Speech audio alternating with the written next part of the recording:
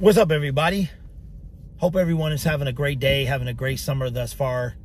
Can't believe that football is back officially. I think I got everything worked out for the game streams. Haven't done any test for the green screen and such yet, but all of that's coming.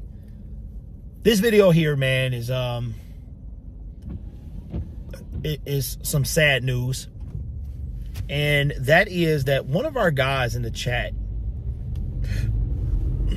Jorge, you remember Jorge, been with us since 2020, 2019. He was actually here pre-COVID, that he passed away. And what some of you may or may not know, I'm going to say probably you don't know, is that Jorge texted me about a year ago, and he said that he had cancer. And I couldn't believe it. I couldn't believe it. Said it popped up out of nowhere, caught him off guard, and he had cancer. He had lung cancer. He had 2 different types of cancers in his lungs. And I found out yesterday that he passed away. So what led to me finding out is I was talking to a friend of mine about him, and I decided to text him. So when I text Jorge, that is, his message, he had an iPhone, and it said it couldn't be his message. The message couldn't be sent. And usually, if you're an iPhone user, you get that message if you're in a bad area. So knowing that Jorge had cancer, I started instantly thinking something bad. Then a friend of mine told me that they tried texting him as well back in May, and that the message still hadn't been read. And so my brain is in, something must have happened, but like he's no longer with us. So after some research by my friend, we find out that he passed. And he passed in January, 2 weeks after the end of the Lions season. And the reason I brought up the Lions season is because Jorge texted me the day of the Lions' last game, and he told me how happy he was for my team. And I remember when Dan Campbell got hired, he texted me and he told me that he was like, Dan Campbell is a good one, because he used to coach, to be a position coach in Miami. And he told me that Dan Campbell was going to be the person that changed his team. So Jorge is actually the person that designed the Gridiron Blitz, the thing, my avatar and my banner avatar. He did like advertisement and stuff for a living. And I remember he saw my old Gridiron Blitz, like when I first started, and he told me how trash it was, and he volunteered to make me one. And he did, and I've been rocking with it ever since.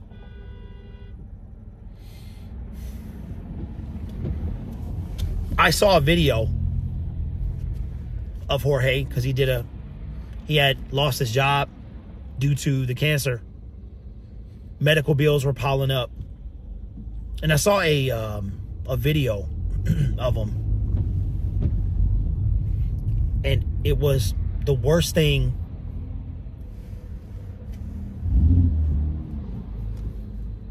It was like the worst thing.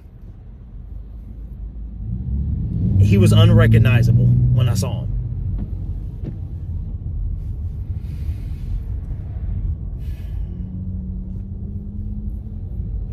We've been doing this for a long time, and we talk about, like, we have like a YouTube family.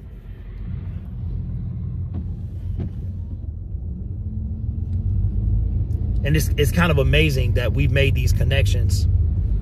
And some of you I talk to outside of the platform, but we talk about like YouTube family. And I remember the day of the Lions game, when we beat the Packers, he was so happy for us. And he texted me and he told me that he had a great time in the stream and that he needed this for what he was going through. Jorge had 2 children. I want to say he was a little bit older than me. And he had 2 children probably around the same age as my son.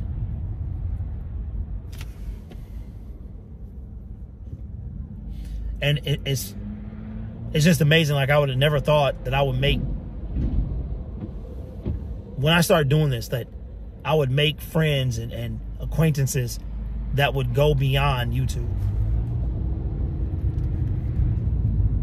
And you know, the thing about it is Jorge, he was like a proud man, but he wasn't haughty or anything like that. He never once asked for my influence to help him. I didn't even know he had a GoFundMe. I had no idea. No clue, because he didn't tell me. He could have asked for help, but he didn't.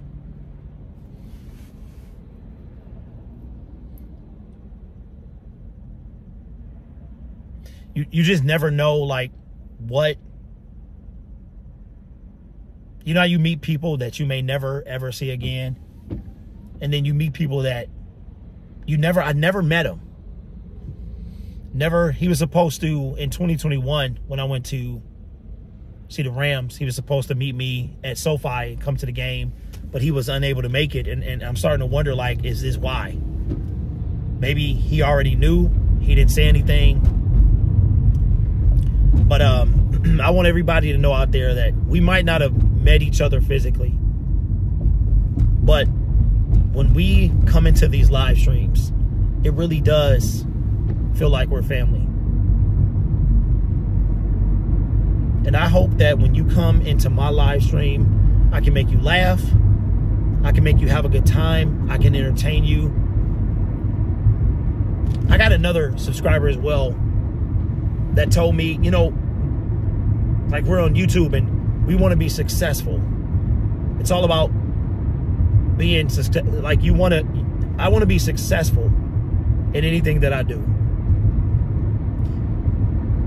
And this person told me that one of the things that drew him to me was this channel, and how he would hate to see, like, the Gridiron Blitz go away, because that's one of the things that drew him to me, was my personality.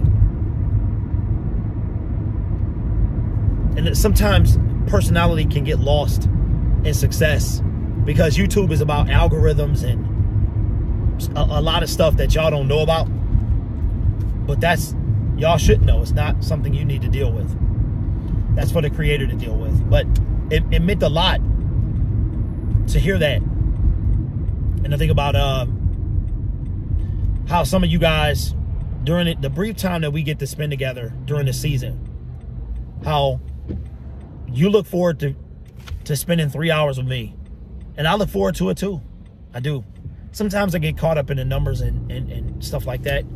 But I look forward to it, because whatever reality you're going through in real life, maybe for those 3 hours I can help you where it doesn't hurt so much.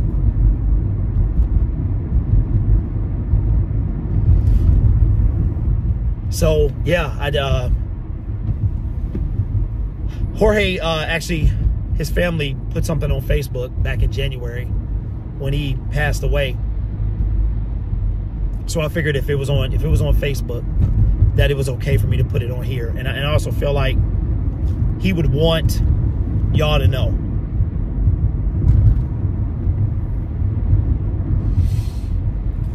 So here I am telling you, if you were ever in the chat with Jorge I, he won't be there anymore. So anyway, I hope you guys have a great weekend. I look forward to seeing you this weekend.